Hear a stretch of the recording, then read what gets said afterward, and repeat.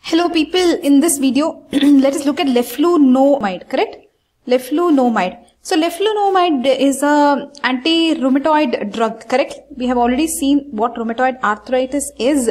We have seen the classification of anti-rheumatoid drugs. In that, in the disease-modifying anti-rheumatoid drugs,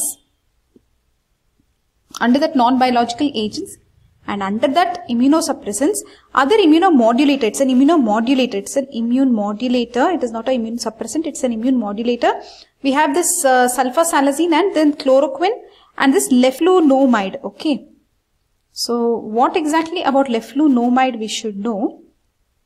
This leflunomide, so what you have seen so far, anti-rheumatoid drug. So disease modifying anti-rheumatoid drug. It is non-biological agent. It is immunomodulator. So what it does is, it is used to treat rheumatoid arthritis.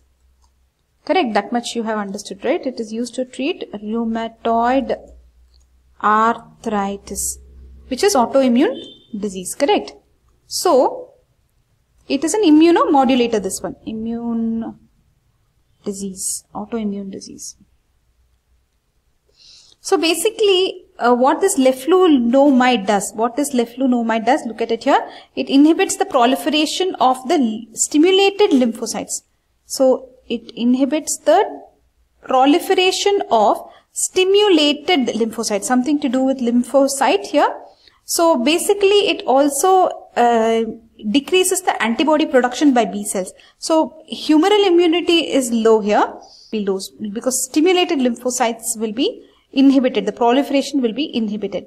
So how it works? It inhibits the dihydroorate dehydrogenase and pyrimidine synthesis. Actually, this is something to do with pyrimidine synthesis. Till now, whatever we saw were purine synthesis. If you remember, methotrexate and azathioprine, all of them were purine inhibitors. These are all pyrimidine synthesis inhibitors.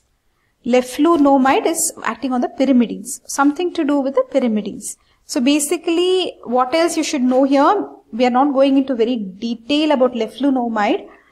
It is given like this orally only.